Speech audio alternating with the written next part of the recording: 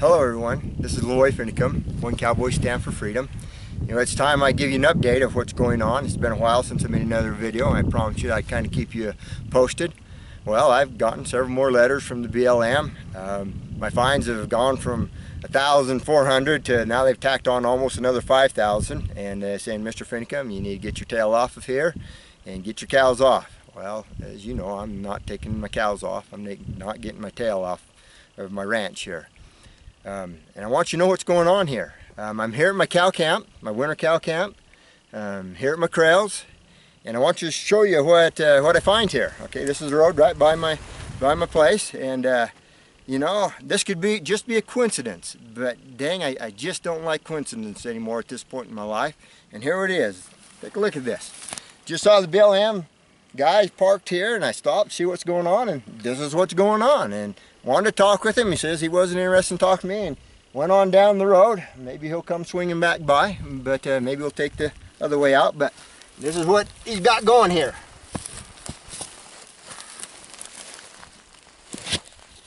Yeah. Now listen, I'm not going to damage anything. I'm not going to hurt anything. So I'm going to leave this just as good as I found it. So, and I don't want anybody else coming around and damaging it and hurting things. This is their property. As much as I disagree with them, I don't believe in damaging property. Okay? Alright, here it is. Just so happen to have this by my camp, my corrals. Open it up here. That's a pretty nice, sophisticated piece of equipment. I'm not techie at all, but man, advanced counting system can take care of cars, people walking with backpacks, bicycles, somebody on a four-wheeler, and you know, take care of bucks too. And so I don't know if it'll take care of does, but it'll take care of bucks. And man, if we get some snow, it'll take care of somebody running up and down the road on a snowmobile. Again, this could just be a coincidence, but man, I sure hate you putting this right here by my camp. And why wouldn't you talk with me? Why wouldn't you explain what you got going here and why you put it right here? You just drive off, and that's okay.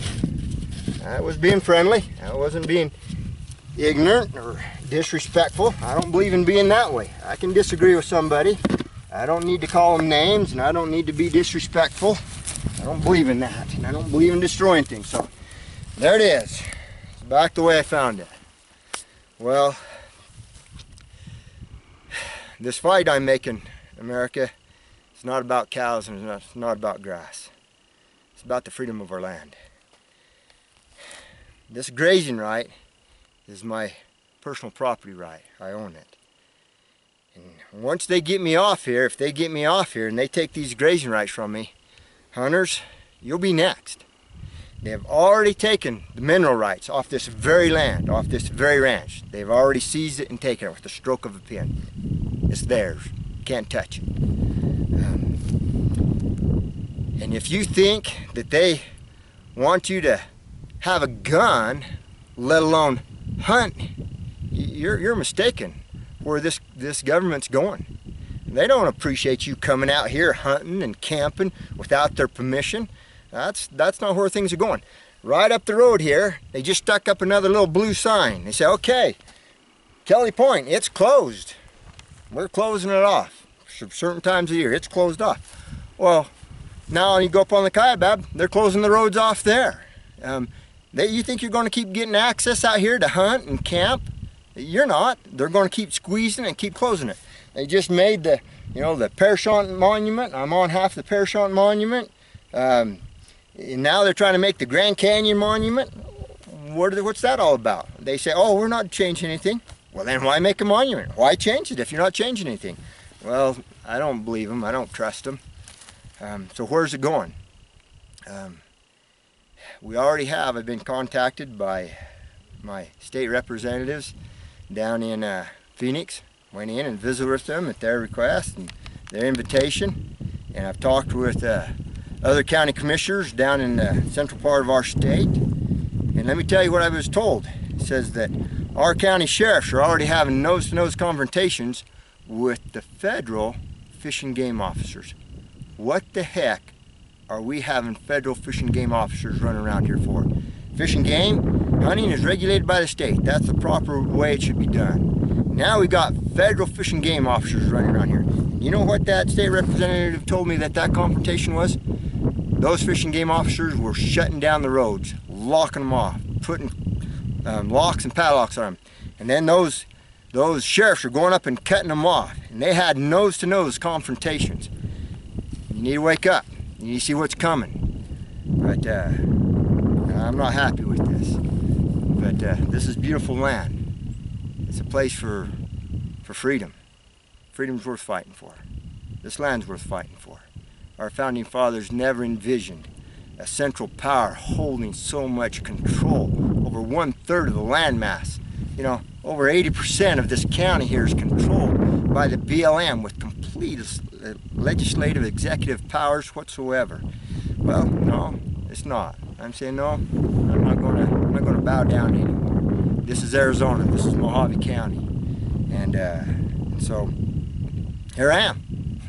I'm not leaving, and I want to put a thank you out to all the hundreds of people who have contacted me through the last little while, just hundreds, and you've been gracious, you've been kind, and I appreciate it. You've been saying, Mr. Finicum, what can I do to help? You know, I'll come if you need to come. I have a couple of security specialist teams here that are just helping to keep safe with their teams, and they're able to help organize. And if you want to come out and take a look at the ranch, it's beautiful out here. I want to stop. This is America. We're neighbors. We're friends, and so I want to extend that invitation to you. One other thing I wanted to say, but it kind of slipped my mind. You know, I'm just a normal old guy out here. Oh, I know what it was. I know what it was. You need to listen what's happening, federal government, BLM. I'm not the only one standing. I've got now a half a dozen ranchers that say they'll come and stand with me, stand behind me, stand beside me. And guess what?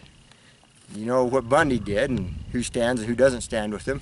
Now there's a rancher up in Utah, and he's got more ranchers and stuff standing by him than me and Bundy combined.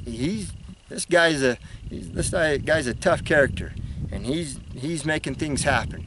So BLM, this stuff isn't going away. And guess what? We now got a rancher in Texas standing up, defying you. And you got a governor in Texas standing behind him. And so we aren't just a bunch of want to be anarchists and we don't believe in government, want to take down government. Contrary, I believe in government. I believe in the federal government. We need the federal government, but in their proper place. They need to be controlled by the confines of the law. Right now, they are the anarchists, running beyond all their banks. But we need them. We need them to protect our borders, to keep commerce regular, and to keep our country safe. And just a few other things, very identified in the Constitution. But they have usurped power and authority everywhere. And this is just one place I can stand. Now there's ranchers standing in Utah, ranchers in Nevada, ranchers in Texas that are starting to stand up and saying, no, we will not comply. And so, Mr. Obama, President Obama, what you going to do about it? Mr. Neil Cornsey, head of Bureau of Department of Interior, you know, I know this stuff's coming and hitting your desk, because those little letters I write to you out there, man, they come back with an FBI agent holding it in hand. So I know you're listening. And Miss Loretta Lynch, Attorney General, you going to leave us Americans alone? Or are you going to start stepping on us more? You're stepping on Americans already. What you did to that Hammond family up in Bend, Oregon, you sent them to jail.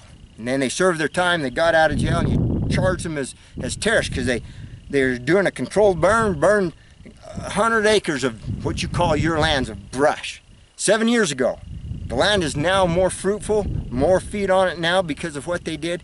You convicted them on a terrorism charge. They served their time, one 3 months, another one a year, and you come back and says, that's not enough. We need more flesh from this good family. And that's what you did.